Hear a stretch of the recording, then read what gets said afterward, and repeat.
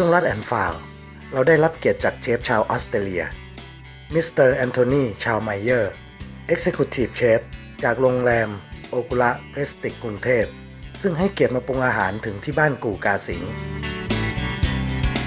และโจทย์ที่เชฟได้รับวันนี้ก็คือลาบหอยโข่งที่ได้รับเลือกเป็น The Lost Recipe เรามาดูกันนะครับว่าเชฟแอนโทนีจะรังสรรค์เมนูที่ต้องใช้หอยโข่งมาเป็นวัตถุดิบในการปรุงจะออกมาเป็นอย่างไร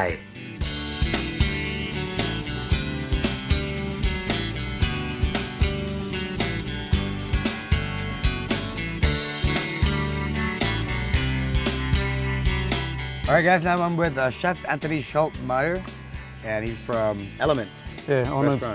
The Akura Prestige. The Akura Prestige in Bangkok. Yeah. And you're from Australia. Exactly. Yeah. All right. How long have you been in Thailand? 5.5 years. 5.5 years. Yeah.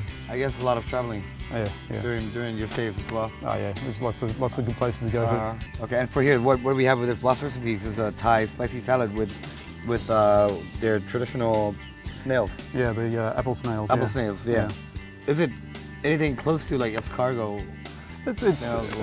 I mean, it's different. It's a bit different. It's more tough. Yeah, the texture is a bit more different. It's a little bit more chewy than the normal escargot, and it's a bit bigger as well. Right. So what did you do with it here? I made a dish with gnocchi, which is a potato pasta. Yeah, a very traditional Italian pasta. Mm-hmm. And this one I made with potato and flour. There's other different kinds using semolina and different ways of cooking. Oh, okay. But this one's made with potato. All right. And so I got the ingredients. With some lemongrass, and you lime leaves. Seared the tomatoes. Yeah, some dried tomatoes that I made as well. Okay. Oh, it's the dried tomatoes. Yeah. Cool. and then I sautéed it with the local ingredients in some butter, just to draw the flavors and the aroma out of the ingredients. And then I added in the snails and the gnocchi and just finished it off with a bit of lime juice. Oh, nice. And then so then you get some of the sweet, some of the sour. A little bit of saltiness from the parmesan wafer that we have on top as well. Definitely lessen the spice. Yes. Yeah. Actually, there's very tiny, not much spice in there at all. Like for the original dish, I think the snails are quite chewy. Yeah.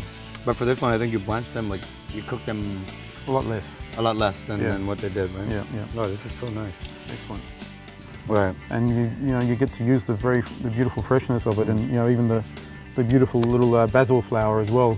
Yeah. And those are so good and scent-wise and everything. Yeah. Also like the holy basil. Absolutely. If you have the flower, just please throw it in, right? Yeah.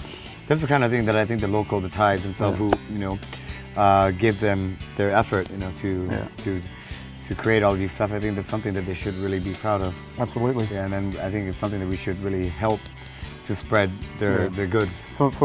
For me as a chef, it's a great legacy that I can leave is by supporting the local producers. Oh man! And it gives them more business, better opportunity to grow their product, get better quality all the time. Right. And as we all know, competition drives quality, and it's a great thing. Right, and that's the kind of help that we need. Yeah. Well, and you did a great job with that, and I think I'm gonna finish that plate myself. Thank you a lot, Anthony. Cheers. Thank you very much. All right, thanks. All right, guys. See you next episode.